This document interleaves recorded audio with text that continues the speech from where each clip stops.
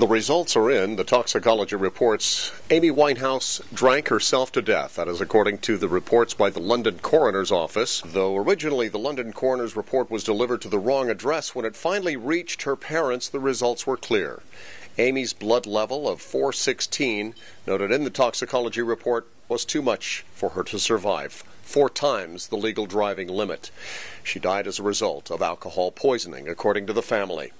The 5-time Grammy winner was found dead in her London apartment on July 23rd of 2011. The family was relieved to finally learn of Winehouse's cause of death. It comes as a relief to the family to finally find out what happened to her. Her family also said that Amy had been drinking steadily for several days prior to the alcohol overdose that finally put an end to the 27-year-old's life.